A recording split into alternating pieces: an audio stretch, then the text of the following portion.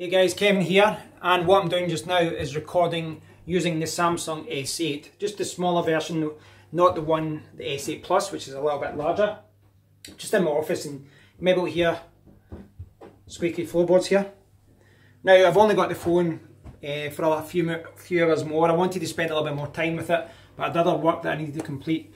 But what I like to do in the next few hours is just do some tests, and in this one, what I want to do is test the front camera. I want to test what this is like from a vlogging perspective. So I do have this on a selfie stick just now, so it might be a little bit more smoother than you would expect, but it is a good way to see how optical image stabilization is. Now I'm recording using the higher video format. It can record up to 1440p, and that's quite impressive. I've not had that on a phone yet.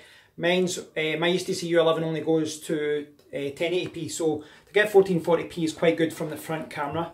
And the back camera, I'll do a separate test for that. That can record using 4K, as you would expect.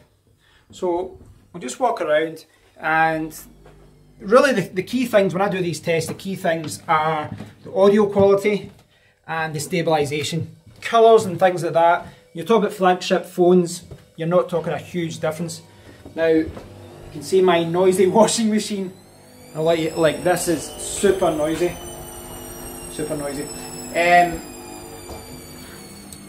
So really, it's really about the image quality and, it's really about the optical image stabilization and the audio quality. I haven't found a huge difference when you look at video samples and you test phones yourself.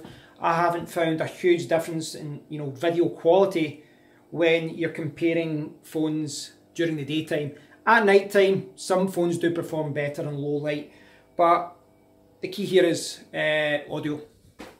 So you can see here, this is what I'm using.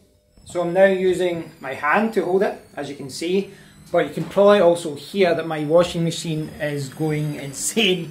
The noise coming off that thing is quite ridiculous, so I'll come upstairs where it's a little bit quieter.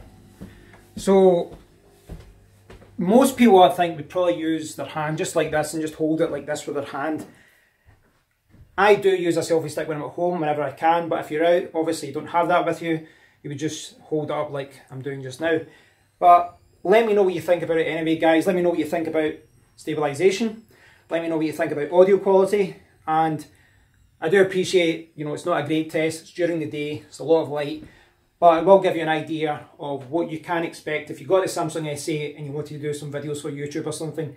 Thanks for watching, guys. Please do leave a comment. This is all about you guys. Let me know what you think about this, and I'll speak to you all soon. Cheers.